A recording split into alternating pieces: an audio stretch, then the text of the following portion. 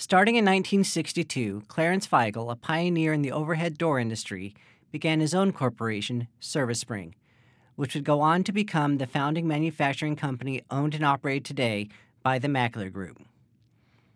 Over 20 years later, Pat McAleer, son-in-law of Clarence, purchased Cleanright Corp. In 1987, and within a year started manufacturing drain cleaning cables. As their focus shifted away from machines to grow their cable manufacturing business, the company name changed from Cleanright Corp. To Drain Cables Direct, now known as DCD. In 2005, Mike McAleer became CEO of DCD, and within 5 years experienced his biggest challenge. DCD's headquarters at Millbury, Ohio, was struck by an EF4 tornado. With American grit and determination, DCD was back up and taking customers' orders 2 days later. After temporarily moving to Monclova, Ohio, while rebuilding from the devastation, DCD returned to Millbury, Ohio, where it is still located today.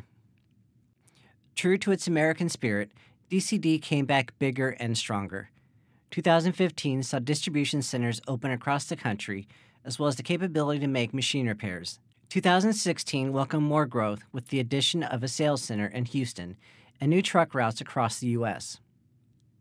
In 2017, Matt McAleer became the fourth-generation CEO of the Mackler Group, the parent company of DCD.